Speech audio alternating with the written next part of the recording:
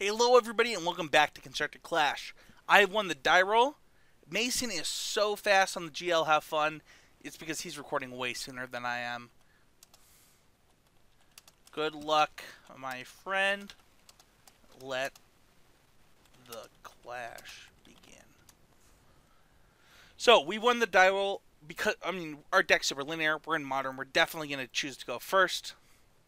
And with that being said, let's get started. We have 2 ramp spells and a Volokut. I actually think these are the type of hands you keep.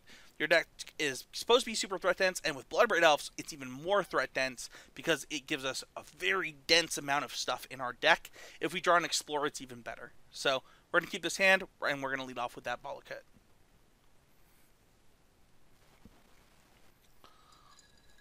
Today's episode of Constructed Clash is brought to you by patreon.com/ccmtg. If you love this content as well as our podcast, go to patreon.com/ccmtg, become a patron of Constructive Criticism, and you can go to patreon.com/HeezyGameMedia to become a patron of my exclusive content on Heezy Game Media. Not a ton yet, but if you love what I do and what Mason does, check that out because, you know, we're going to be co-owners soon, so we're really excited about that. Alright, we've led off with that Volokut. Mason, it's his turn. I expect him to lead off with something like a Noble Hierarch. Or, you know, knowing Mason, maybe in Inquiries. Nope, no Hollow Boys. We are going in with that Horizon Canopy. With that sweet, sweet Moto Bug art. And no Noble Hierarch. Instead, he leads off with a Birds of Paradise. Which means that we have a really good Farseek turn ahead of us. So, you know, we drew a land. It is possible that we're supposed to lead with that Wooded Foothills instead, just to get things more into play. We're going to get Shelter Thicket, though. We were definitely always going to do that. You know what? I think Wooded Foothills for first would have been the better play.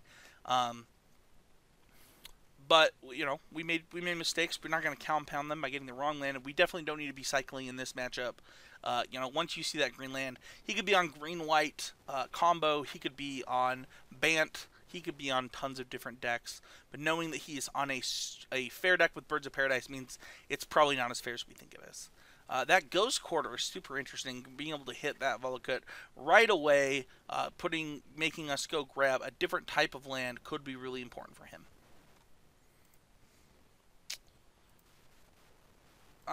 Knight of the Reliquary. Really, really aggressive start from Mason here. He could have a very big knight next turn. So we're gonna go ahead and start. We're gonna go ahead and play this land, and then play our beautiful secure Tribe Elder here, giving us something to block that Knight of the Reliquary with, as well as advancing our game plan to play a Primeval Titan next turn.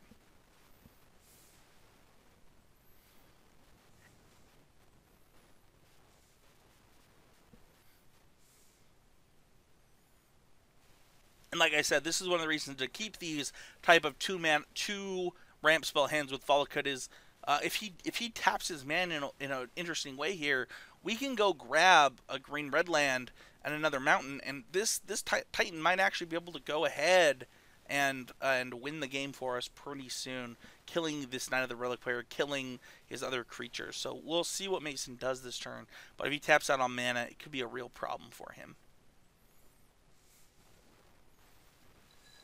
We could go to 3, 4, 5. Yeah, if he taps out, we can get 6 in play and wipe Mason's current board for mountains.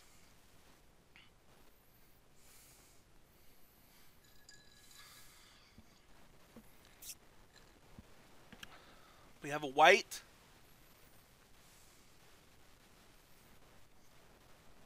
Could it be Path to Exile? What does Path to Exile do here? If he paths, plus he Ghost Quarters. So Ghost Quarter is going to go first. He's Ghost Quartering his own land with a white floating. Going all the way up to a 4/4. Really putting his thing in further range from Primeval Titan.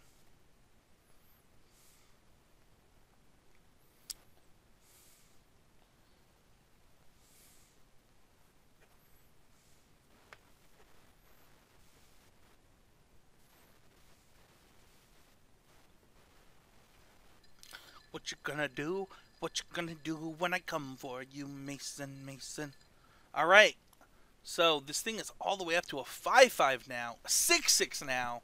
Once it's attacking, but we can really do a lot of damage to Mason here. Going ahead and blocking, getting enough mountains into play, playing that Primeval Titan, and just really wiping his board depending on what he does. But he can get in 6 early damage here. He can play that Path to Exile that we think we know he has. We're going to go ahead and sacrifice this and take that 6 damage. Moto's going to lag for us, but I think that's okay. I think we're going to make it. We're going to make it through that Moto lag. With that being said, we definitely want to grab a mountain. We want to do everything we can to make this grab mountain as well. But Mason's in a little bit of trouble, I think.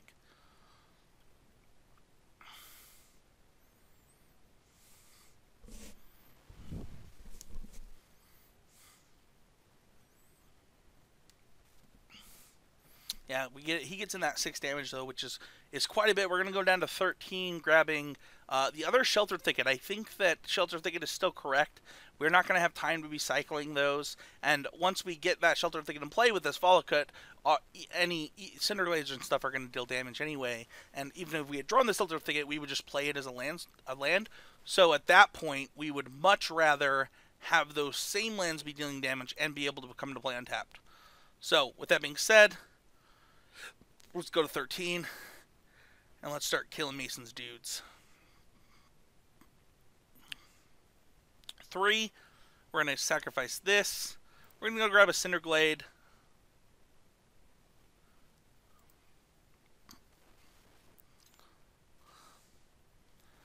And we're going to start wiping Mason's board, putting him down on mana, as well as other things.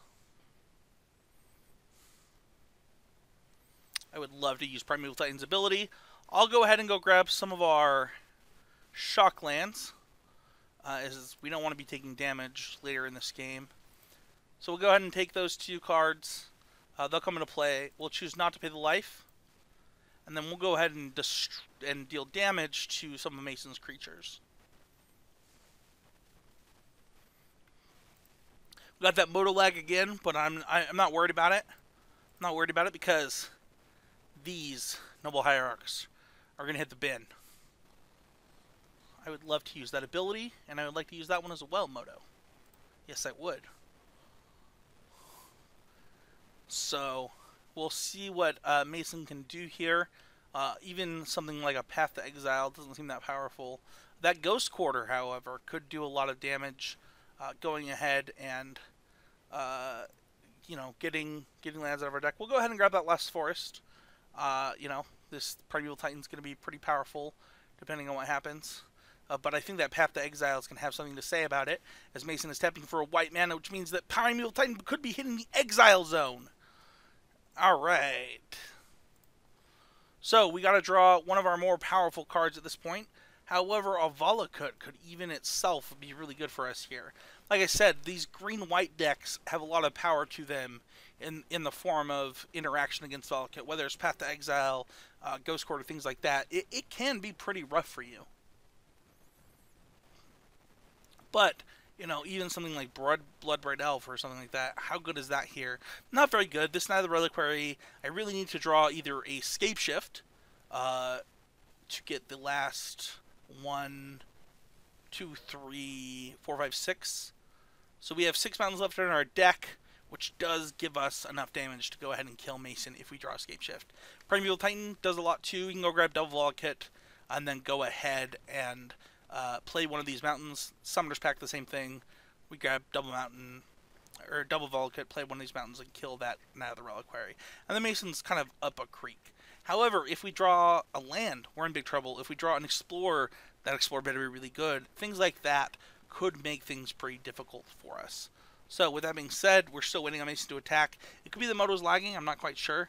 We got a lot going on right now, but Mason is in a very favorable position after a pretty good start versus Volokut.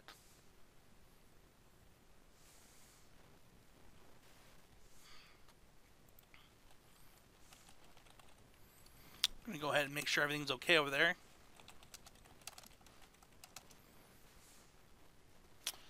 You know, Mason's he's lagging a little bit here.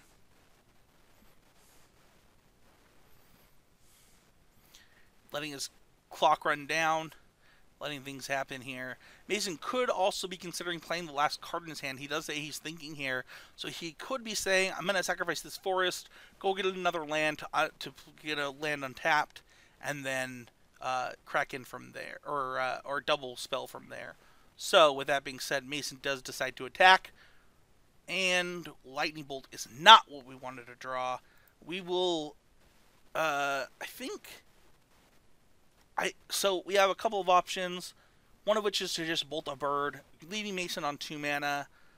I think that's fine, but if we draw a Volakut, it leaves us dead to this Neither Reliquary. So we're actually going to leave Volakut as an out so that we can kill Knight of the Reliquary instead of killing this bird. I think that that is the better play. Look at Mason with his sweet lands up in here. That's so beautiful.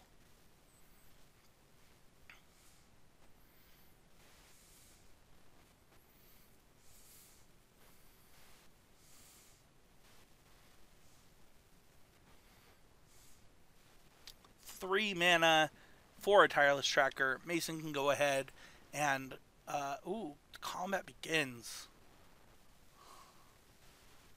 So we have very little outs at this point. I think it's very safe for us to go ahead and kill this before his untap step. We are going to die to it if we draw the Volakut either way. So now we need to draw specifically Primeval Titan or Scapeshift.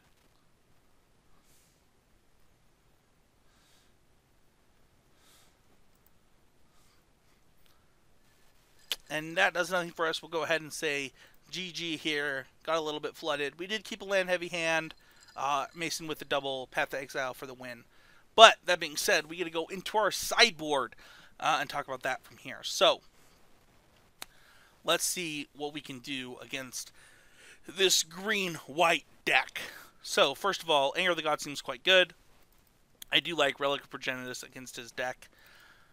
I also like diversifying our threats. I don't like the Ancient Grudge that Mono just made me do, but I do like some of this stuff. So I'm going to go ahead and start here. We have 10 cards that we need to board out. I think the first thing that we board out is one of the Volakuts. Definitely don't need that Nature's Claim we accidentally boarded in. I think that these Explorers seem terrible in this matchup, but they could be better than the Farseeks, so we're actually going to start with Farseeks being the thing that we board out. One less Obstinate Baloth I think is totally reasonable, and I think that we need less Scapeshifts after board. But we have too many cards still, so is our initial impression of this matchup incorrect? Because 26 lands, you know, I think that at that point, maybe we actually would rather have the Farseeks than the Explorers, bring us down to as much as 2 cards too many. And at that point, I think that Baloth is a little bit worse than Blood Red Elf. Scapeshift doesn't seem that good. And Relic, maybe we just board in 1 Relic, but maybe we can board in 0. You know, kind of looking at this and seeing what's going on. Maybe the actual plan is something more like this. So we're going to submit this deck and see how this goes. So Mason had a beautiful 11-card sideboard during his part, so we had to restart a little bit. But I decided that I want to take this a little bit of a different route.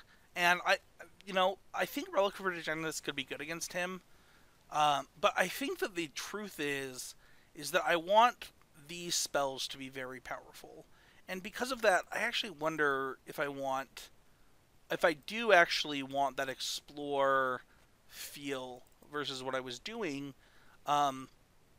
You know, keeping in those 27 lands. You know, just playing as many 4-drops as I possibly can. So we're actually going to try that instead. We're going to spin our deck, and we'll wait for Mason. Alright, we're going to be on the play again, and hopefully we get a great Explore hand, which we did not. However, if we had a green and forest, this hand would be insane. We'll go ahead and mulligan this. Yeah, this is good enough. I would keep this. Basically every time. Sure, that's fine. I'll keep that on top. We'll go ahead and play this. We'll choose not to deal ourselves damage, and we'll go from there.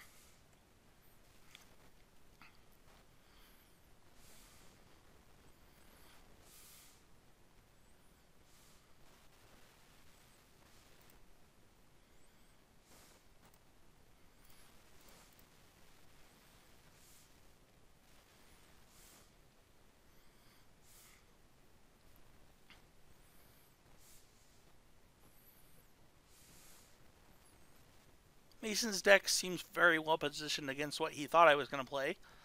Mason fully optimizing the fact that he knows I only own one modern deck here.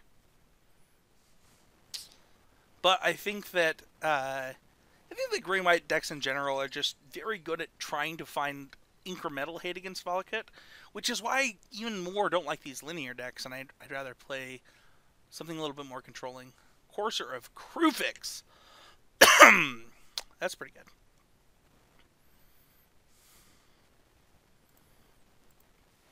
We're gonna go ahead and get a mountain over our deck. As we mentioned before, we want to do as much as we can to get as many mountains as play as possible, and grabbing another mountain lets us go ahead and grab other types of spells from our deck here. And we're going to go ahead and play this Blood Red Elf, see how good it can possibly be with Mason Clark's Path to Exile on top of his library. I would much rather him try and path this Blood Red Elf than this Obstinate Baloth. So, alright, so we're going to want to grab that Cinderglade. We're going to play that Blood Red Elf.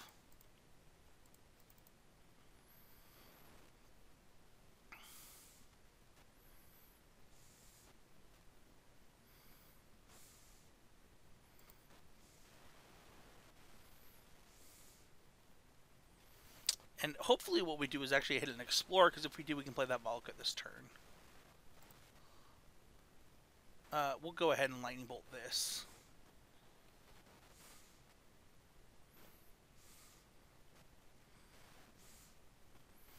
And that Ghost Quarter is going to come into play for Mason, hitting one of our lands probably, but forcing us to go ahead and get another forest.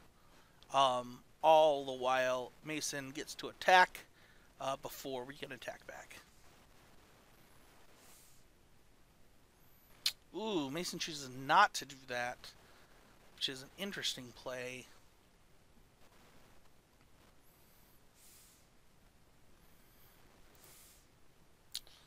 Well, we'll go ahead and play our large creature, and then we'll actually play this fetch land.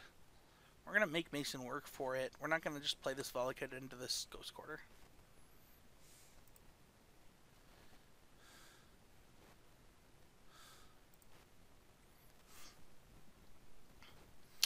But it does let us play Volakut with Search for Tomorrow next turn, allowing us to potentially kill that Knight of the Reliquary. Eldritch Evolution is on top of Mason's deck.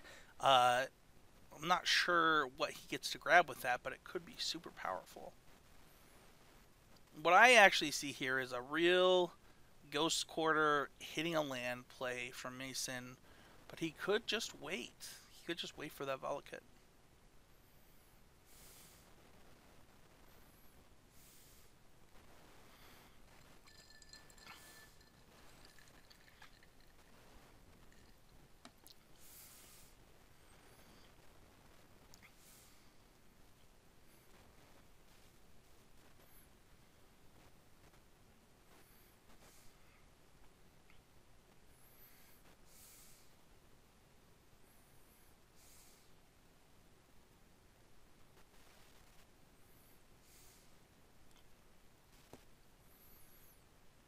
Mason thinking hard on this turn.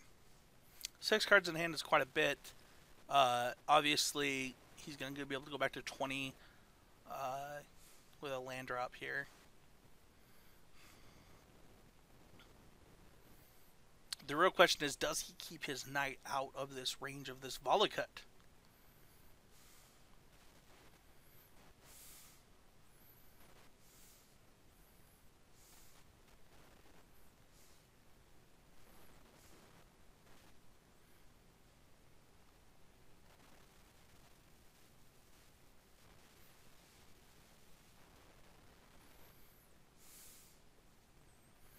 Mana being tapped.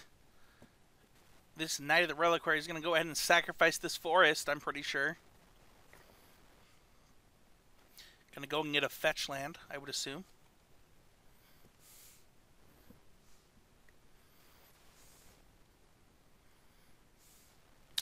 Also gets to shuffle that Eldritch Evolution out of play to possibly get an extra land drop and to get more card advantage off of that Courser of Krufix. Ooh, double Ghost Quarter could possibly get there off of this.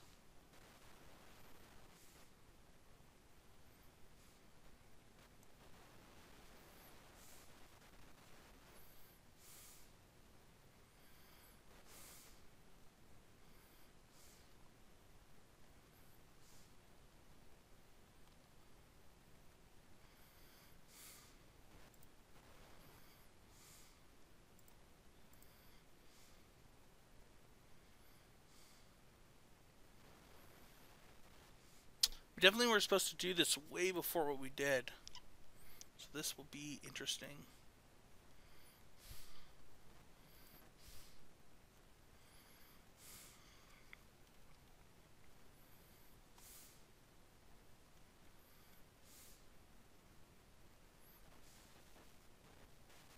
Mason's casting another spell. What could he be doing?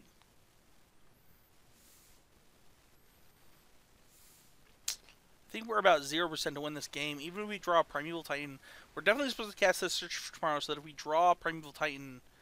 Oh, Mason with the Surgical Extraction! Really putting a damper on our situation.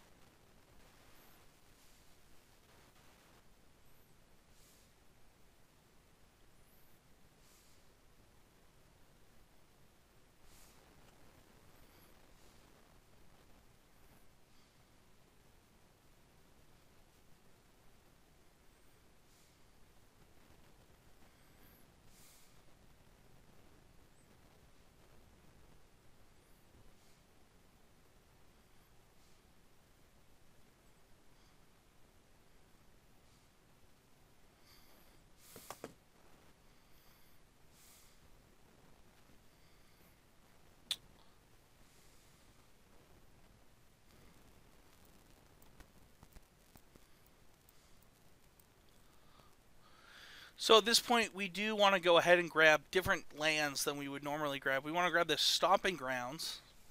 You don't want to pay the life. And we want to start attacking. Go ahead and attack with just this. Force Mason to not block. And then also leave ourselves some life back if things go weird.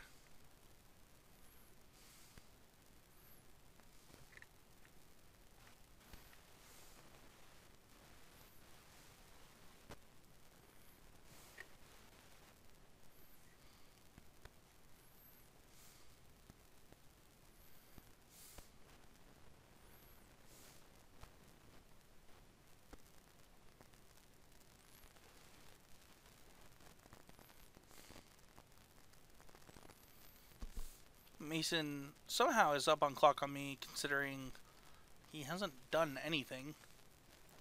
And he takes 10 minutes for every decision, so...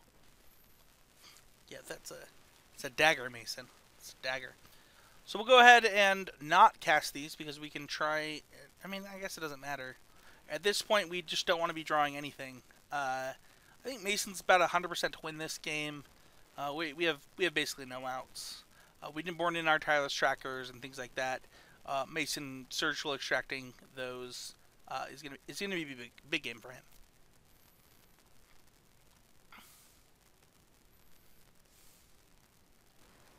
Yeah, we'll go ahead and take that 6. We need to draw... I don't even know what we could draw to actually get into this game.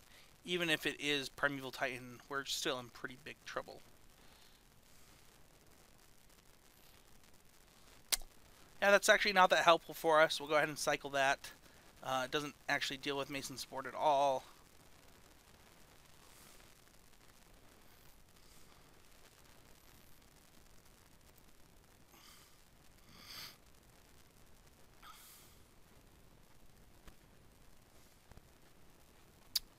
Yeah, and we will go ahead and concede this game and try and play Game 3 just for fun.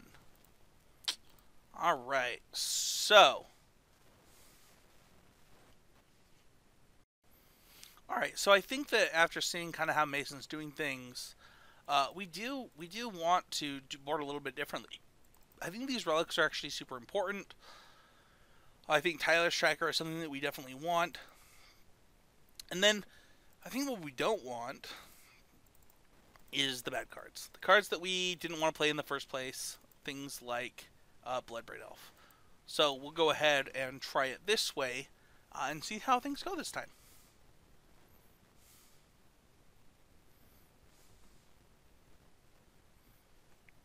Alright, we do want to play first. This is a hand that I can get behind. So we'll go ahead and keep this.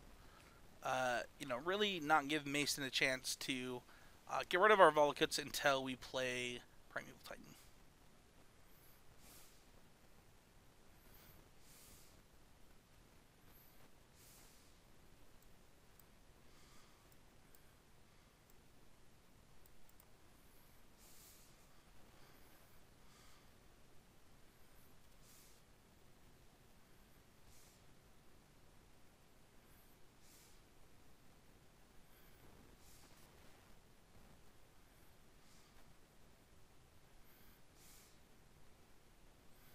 Alright, so we'll go ahead and start off with a land here. It's going to become a Sheltered Thicket here in a little bit.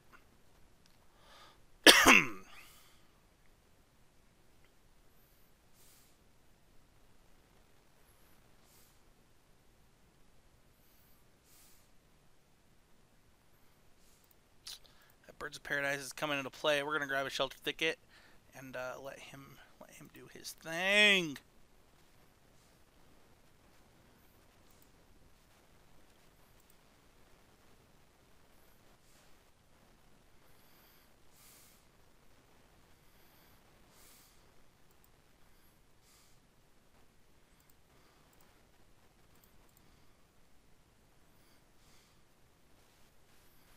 And we'll go ahead and grab that other Sheltered Thicket. Once again, I don't think this is a matchup where we actually want to be cycling cards, so.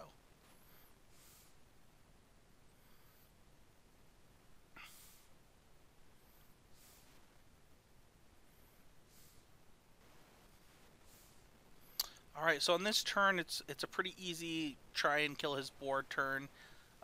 It's not even close.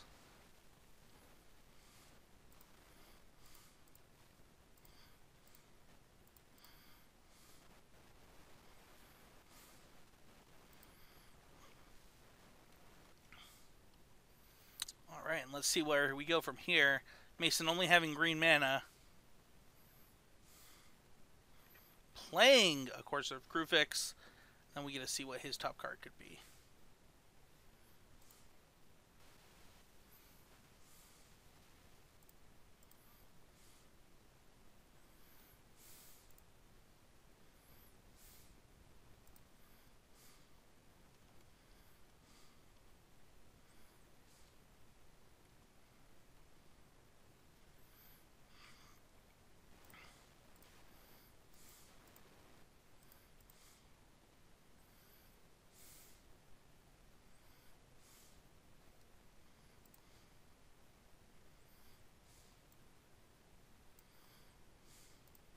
We're going to go ahead and grab a forest. We already have 4 mountains in play. We're going to play Primeval Titan next turn, so no reason to grab mountains this turn.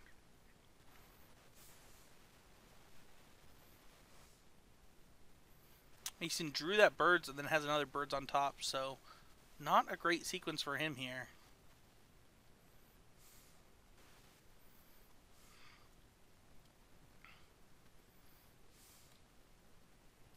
We'll go ahead and take that 3, putting us down to 15 on trying to win the game through a new means.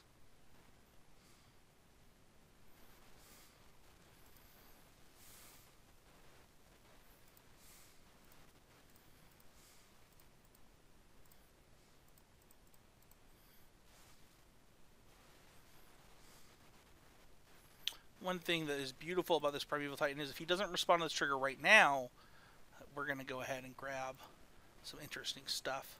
Yeah, I would like to use Path to Exile's ability. I'm going to go ahead and grab a mountain, and what this will actually let me do is grab Volokut Mountain to trigger and kill his Noble Hierarch.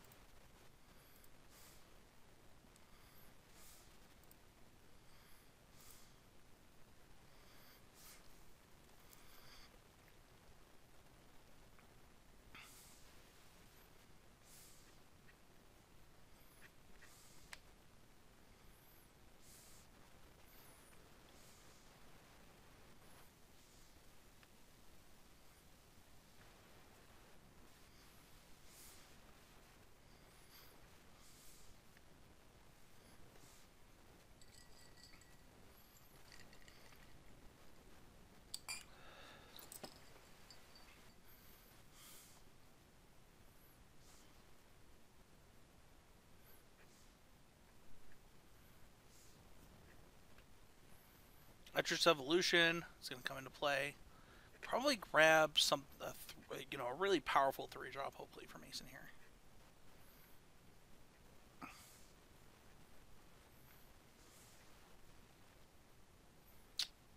Alright. Knight of the Reliquary is a powerful 3-drop, but it won't stand up to these Primeval Titan triggers that are about to happen.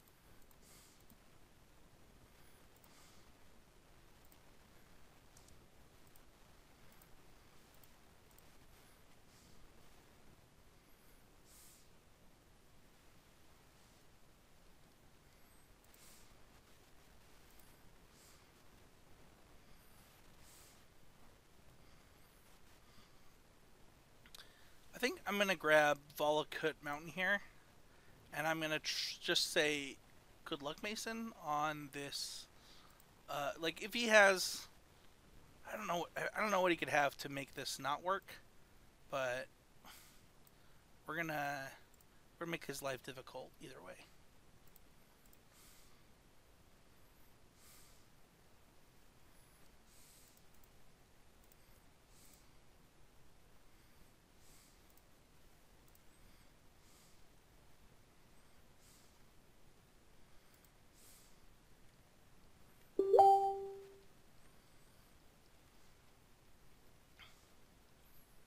Alright, so I don't know what Mason's plan here is. Probably to name Volokut.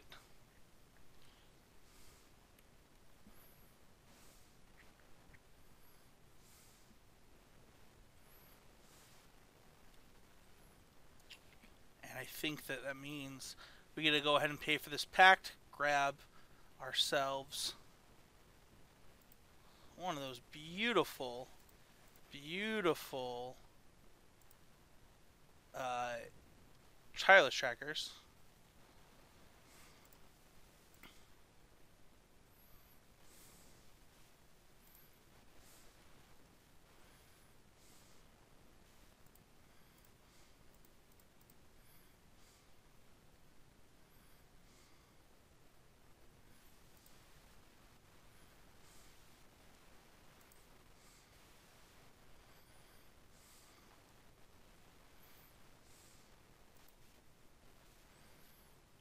And we get to just go ham on Mason's face here.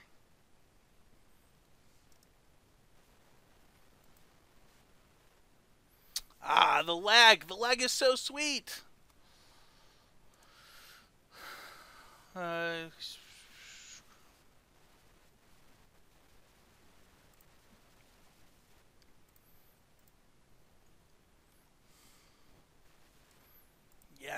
would love to use Primeval Titan's ability.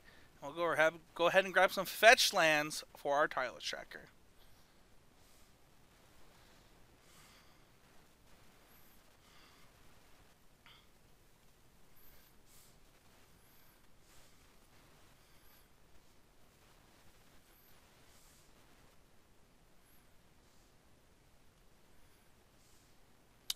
Four mana for Mason means he's going to go ahead and cast Worship. I'm not sure what Worship does. We'll have to see that after our lag breaks down.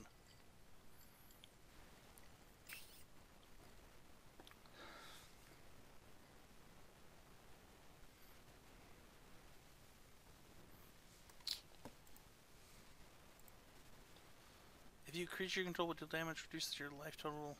Just reduce your life total instead.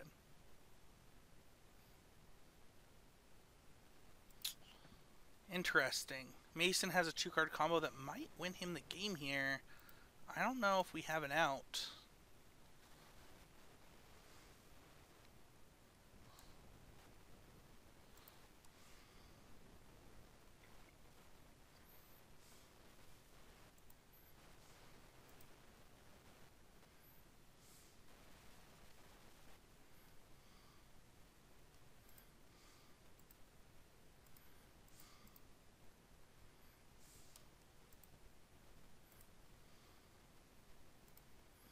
You know what the truth is that we decided not to play Chandra's in this event. I think that's going to cost us, because without Chandra, I don't know that we have enough to win this game.